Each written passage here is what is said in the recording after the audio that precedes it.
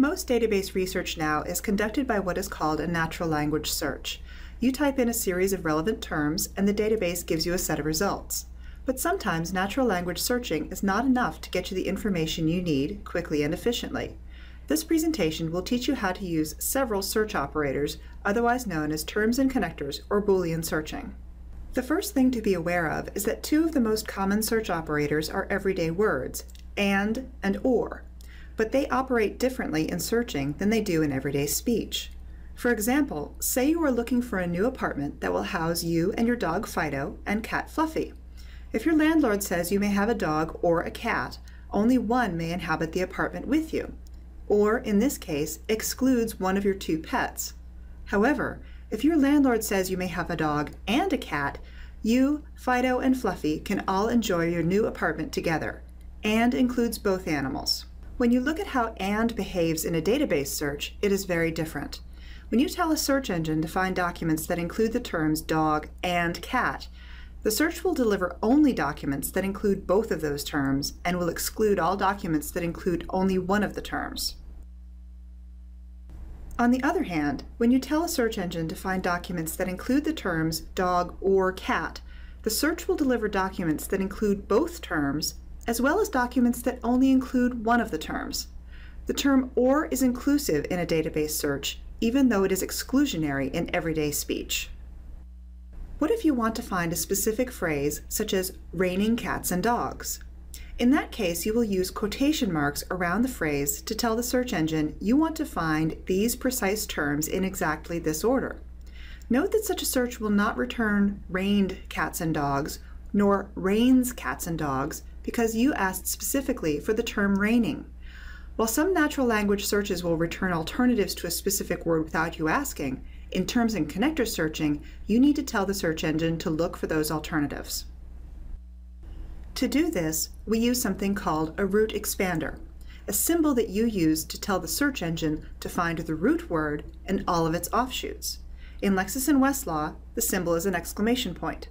If you searched for dog exclamation point, your search would retrieve documents with dog, dogs, dogging, dogged, doggedly, and any other term beginning with the root term dog. These basic search tools can be extremely helpful, but what about when your terms have to have a special relationship with one another? Say you are looking for a document that talks about the effects cats and dogs have on one another when they live in the same household. If you search for cat and dog, you may well end up with a document that contains the term dog up at the top, but doesn't mention cat until the very end in an unrelated sort of way. More advanced search operators can help you find these terms when they are presented in specific relation to one another.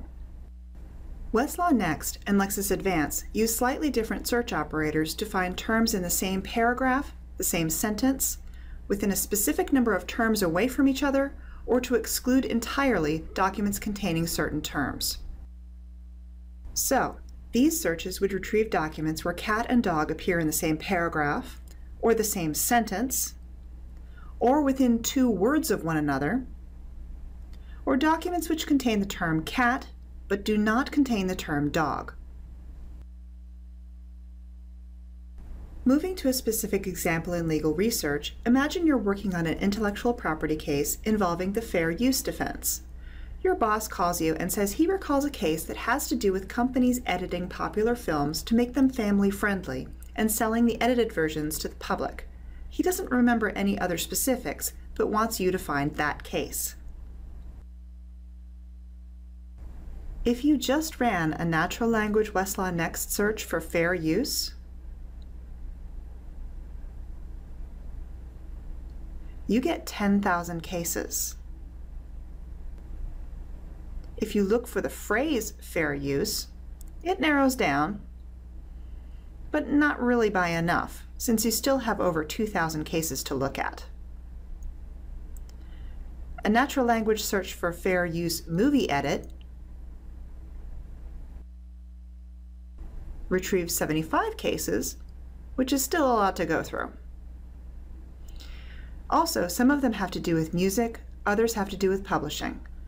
Thinking about it further, the specific terms might not just be edit and movie, but also edits or editing and the plural form movies, setting aside synonyms like cut and motion picture, which might also be helpful. So what if you tried your initial search for fair use and then used the narrow function to search for the more specific terms? The narrow function requires you to use search operators. You cannot do a natural language search using narrow. A search for movie and edit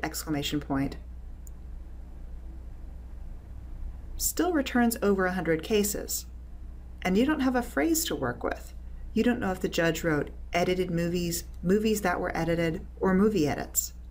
But if you think about how the two terms interact, you might come to the realization that they are likely to be in the same sentence or within a few words of one another.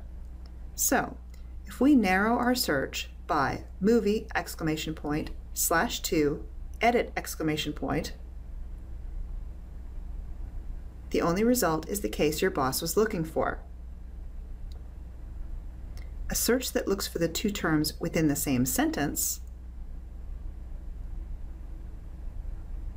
brings it up as the second result. Clearly, this is only one set of search terms and operators that can retrieve the same case. You might want to try the search yourself using other logical search terms and operators to see how these powerful tools can help you find exactly what you need. In Lexis Advance, you can find a reference guide to their search operators by looking under Search Tips and Connectors. Knowing what we know now, we can do a terms and connectors search for the phrase fair use and movie !/s edit !.